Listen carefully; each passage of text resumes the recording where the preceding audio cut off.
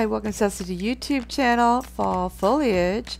Oh great, let's go ahead and check the brush, get it wet, and yeah, clean it, make sure it's good to go.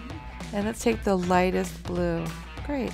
So this is the farthest away for your mountain. It's going to be the lightest, and I'm going to stroke my colors on and paint.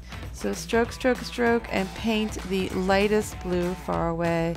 So these are cool colors. Cool colors are blues and purples.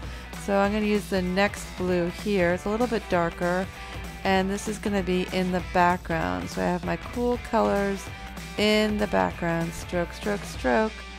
Awesome. Clean your brush. Great.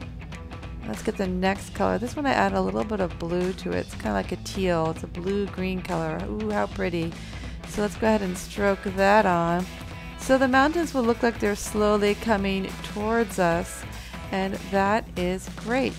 Also, this is the background. So the background in this landscape is cool colors.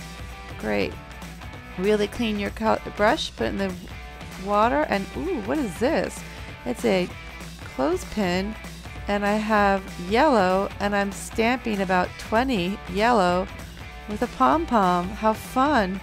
Okay, let's use orange. I'm going to go stamp, stamp, stamp. Oh, how fun.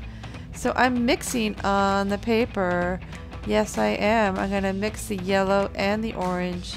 Stamp, stamp, stamp. I haven't touched the blue yet because that might mix, and I'm not ready for that. I'm going to let it dry as I stamp. Oh, let's add red.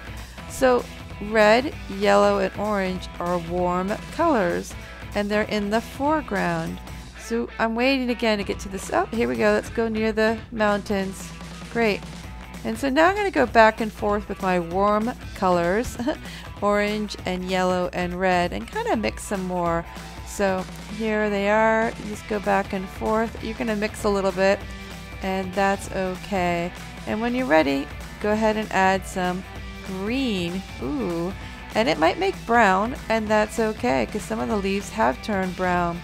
And I'm going to put the green down at the bottom of the page in the foreground. So thank you so much for tuning in, liking, and subscribing to my YouTube channel while making fall foliage with some mountains in the background using tempera paint, a brush, and a pom-pom on a clothespin.